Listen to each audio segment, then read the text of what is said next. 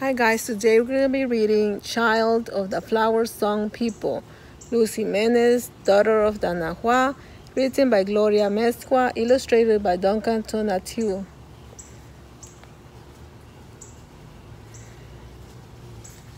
Let's see what the story is all about. Child of the Flower Song People.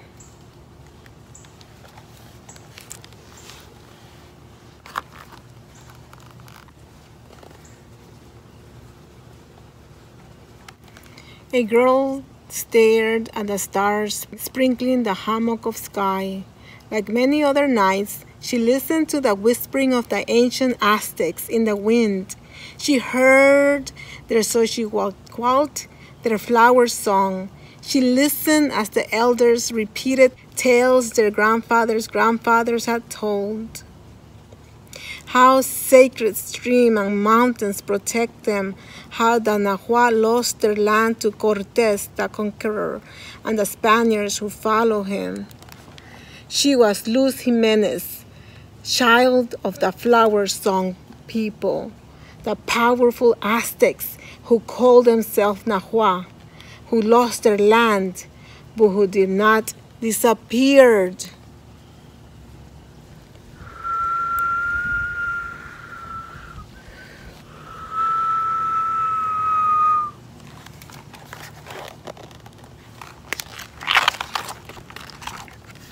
In the Milpa Alta, a village slung between two mountains, Luz's father harvested maguey and corn. She watched closely as her mother taught her how to grind corn in a metate, how to twist yarn with her toes, how to weave on a loom. Luz was curious about everything, which mushrooms were good to eat, and which will make you sick, which popote could be brooms, which herbs medicines. She hummed as she worked, words glowing and swirling in her head. In the Aztec language, Nahuatl, this was life for the Nahum, and Luz was soaked it all in.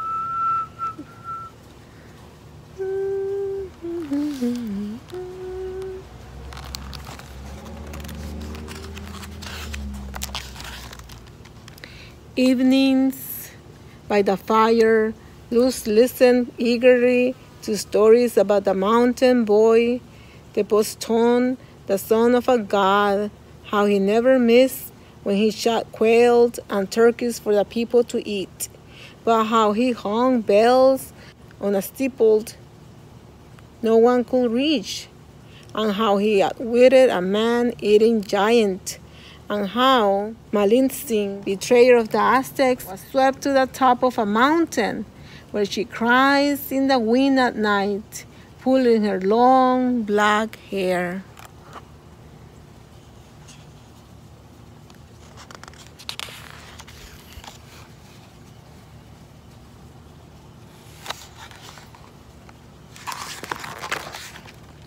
Luz wove all these old stories into her heart. Thought them she tasted bitter sorrow, how the Nahum suffered, and sweet joy, how her people survived. Luz was a child of the flower song people.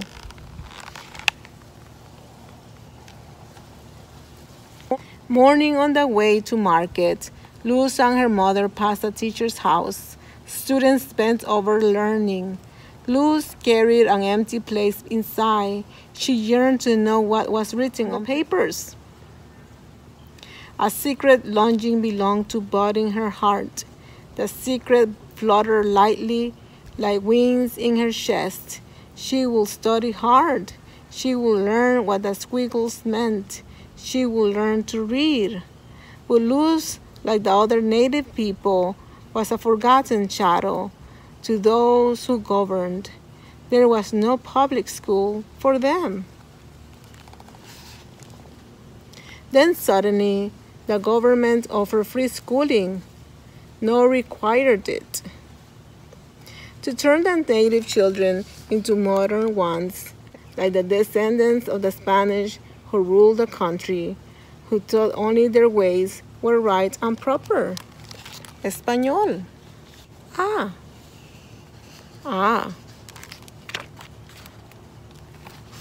Mornings, Luz learned from Spanish school books. Afternoons, she studied dressmaking, drawings, and baking bread, not the corn tortillas of their people. Luz excelled and won many prizes, and her voice sparkled as she told Nahuatl stories in secret to the other children. If the students spoke Nahuatl instead of Spanish, the teachers punished them. They had to give up their Nahuatl clothes, wear modern ones like in the cities. The building flower in Luz's heart might have withered, but it did not.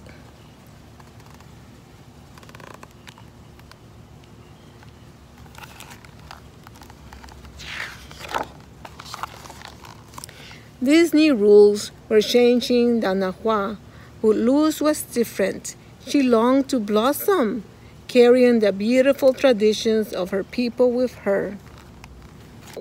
Luz found strength in remembering how old Tehuchtli, not wanting to let his daughter go, turned her and the young man she loved into mountains. Ixtaxcihualt, Sleeping Lady, and Popocatépetl, Smoky Mountain, how the mountains protected the people and brought precious rain. Luz was a child of the flower song people. She wanted to protect the Nahuatl ways.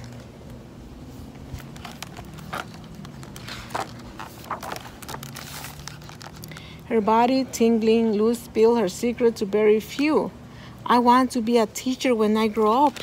Her secret journey was beginning to bloom, imagining teaching future generations. But at 13th, her dreams swirled away in a storm. The Mexican Revolution came to Milpa Alta. Soldiers stole their food, they burned their precious home and school to rubble. Her father, like nearly all the other men, died. Luz and her mother and sisters fled to Mexico City at night, stars lighting the way. Others followed. Luz said, not a soul was left. In the large, unfamiliar city, clogged with too many sounds, smells, and people, the widows and girls struggled to make a living. They sold homemade atole, tamales, or handicrafts. But Luz, with growing strength, opened up to something much different for a Nahuatl. She found a job posing for artists drawn to her strong features, her sturdy body, her large dark eyes. As she posed, she taught them the gifts she had learned from the beginnings, grinding corn in a metate, twisting yarn with her toes, weaving on a loom. Luz was a natural model and teacher. She understood what the artists needed without being told. Artists until then had painted the Spanish heritage of Mexico, the light-skinned Europeans, and their religious beliefs. But these artists of the 20th century honored the native people who had been colonized by the Spanish, stripped of their language and culture, shamed and mistreated.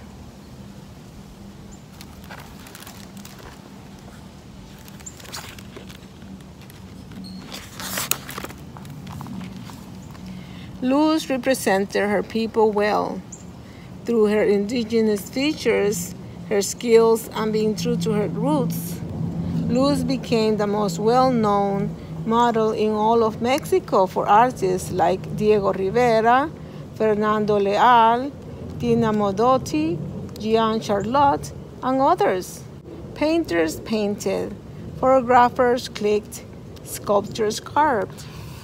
The world recognized the beauty and strength of the native people.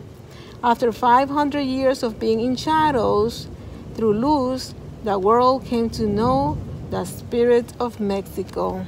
Though many artists sought out Luz, her heart still longed to teach. After the revolution, Luz returned to Milpa Alta and applied to be a teacher, but without being given a reason, Luz was rejected. Once again, her dream seems to swirl away forever like petals on the wind. But in the city, she had become friends with the artists and scholars. These scholars wanted to learn Nahuatl culture. They wanted to learn Nahuatl language. They wanted to go to Milpa Alta. So Luz at last became a teacher, weaving the threads of her flower song so she could her language and culture into their hearts.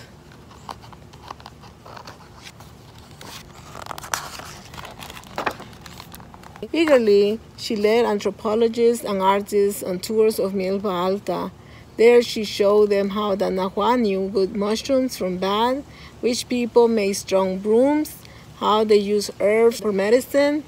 Luz also took them to Shalma, where the visitors watched native festival dancers and worshippers who had walked for days to place candles or flowers at the church. Luz brought to life the world of the native Mexican people and their pride in their culture and roots.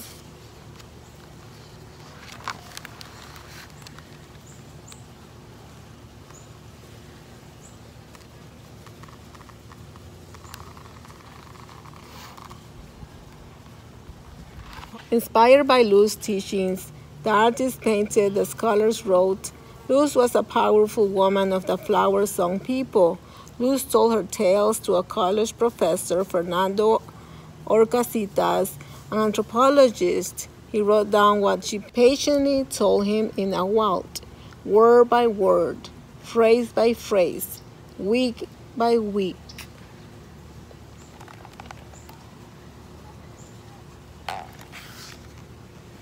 Luz was a living link to the Aztecs, her words published in books to teach future generations the language of her people.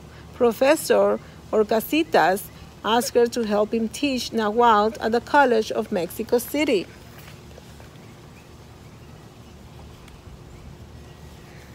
Like the mountains, Iztaccíhuatl and Popocatépetl, she protected the dying Nahuatl culture. Her memories were some of the precious few written in the lively voice of one of their own as it was disappearing in the wind. At long last, Luz's heart bloomed fully. Her dream of being a teacher had come true in more ways than the young girl gazing at the sprinkled stars could have ever imagined, just by being Nahuatl, just by being herself. Luz breathed life into Xochitl, the flower song of the Nahuatl, and carried their fading voice into the future.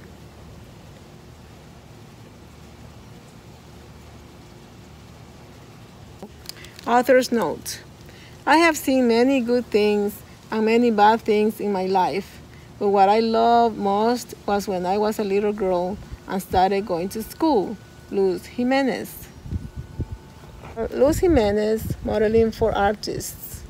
And this is her, Luz Jiménez.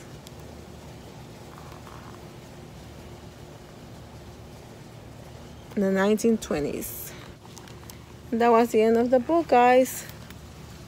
She was Luz Jiménez, child of the flower song people, the powerful Aztec who called themselves Nahuatl, who lost their land but who did not disappear. This was a beautiful book, guys. I'll see you. Bye.